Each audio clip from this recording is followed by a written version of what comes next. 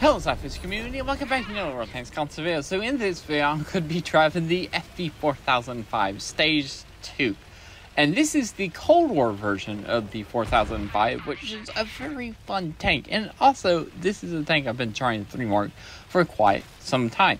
Now, if you notice, I only have 1 mark on this tank. I currently have 2 marks, because this replay is all the way back in February of this year. So it's been quite a while since match has happened, but this was a really good match. Now the 4005 is always one of those fun tanks to play. Cold War versus World War II 4005, their playstyles are very different. The Cold War 4005 has mobility. It can go like 60 forward, which is absolutely insane. The top speed is 56.3 forward, and the reverse speed is 22.5 with a power to weight ratio of 18.62. That's if you fully upgrade it. And also your concealment is really, really good if you put the camo perks on it and stuff like that. So that means you're a very sneaky tank destroyer that is fast. But the World War II version can do more damage per shot with its normal high explosive, but the Cold War version does not. Both tanks are great in their own way. Both tanks are really good in both of the era and tiers they are in. So in this match, Cold War 4005, if you notice, I load 10 AP, 10 hash on this tank, which is a really nice to load out. Now my equipment is the enhanced target info, powertrain, the advanced concealment, and to switch between 2 shells at the same time between the 2 shells, because AP is normally for actually penetrating armor and the hash round is for doing damage, which requires me to bring the advanced reload on this tank, and it is one of the most important equipment that you can take on this tank. Now, currently I'm fighting a 101, which is a very dangerous target because remember the 101 has low penetration but does 300 damage per shot if it can actually pin. And remember, your turret is very big and it has 14 millimeters of armor.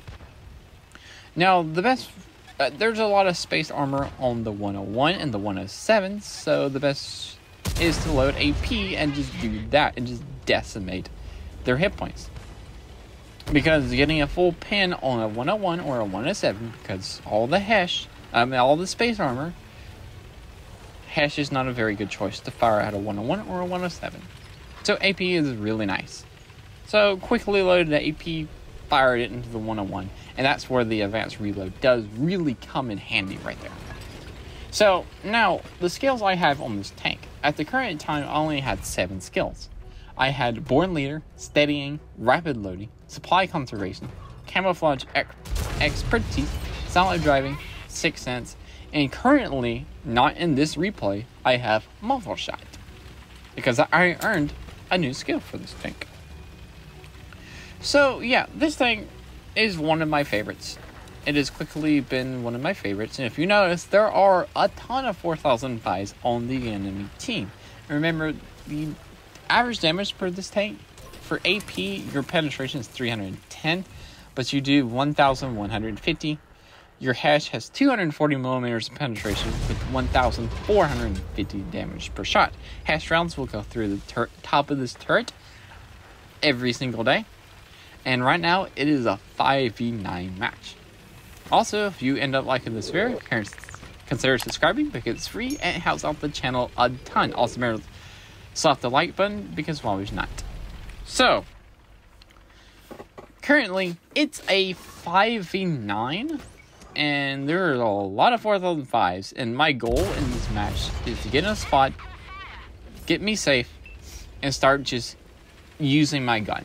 And the very first shot I put out while I'm in the spot, loaded a hash, 4005, nearly full health, put a hash into him, lit him on fire. Full penetration, lit him on fire, so I finished him off.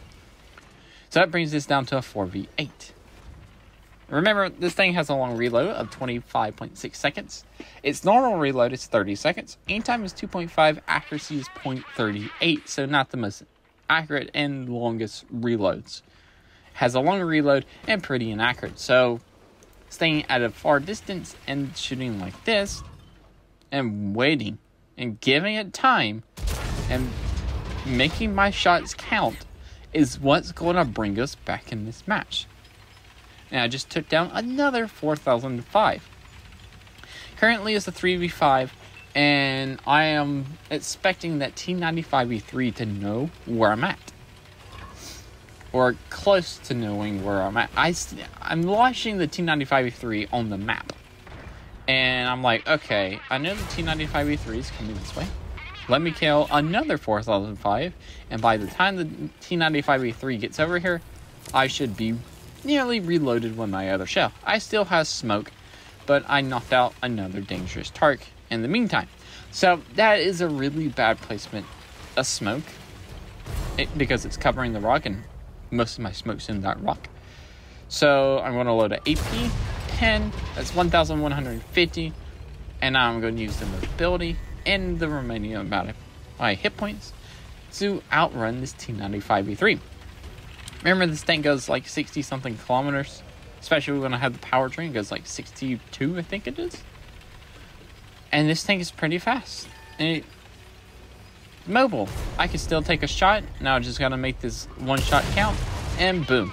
T95E3 dead. That is the third kill, 9 penetration, and nearly 9,000 damage in this match. But we are still not out of the woods yet. It's a 2v3 now, and I have a light tank remaining. And they have 3 tanks. I have 543 hit points. I have a 20-something second reload. So yeah, and they also have a tank destroyer. That's probably a 4005. Yes, it's a 4005. That is full health. Now, a lot of people that I know with the 4005, they're like, why are you putting camo on a 4005? It has terrible concealment. So why even try to improve it? I do it in the World War II version and the Cold War version. And I'm about to show you why. Now, if you notice, that 4005 is getting spotted pretty easily. If it was me, I would not be getting spotted. Now, I'm going to try to secure this kill on this T95E3 across the map. Boom, he's dead. 4005 is right there. Aiming at our light tank, and the medium's right there. They're both over there. Now, I did notice the 4005 coming this way. Now, I'm going to stay off over here in the distance.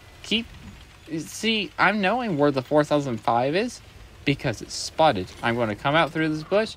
He had no idea where I was until I got spotted, because my concealment is so good on this tank.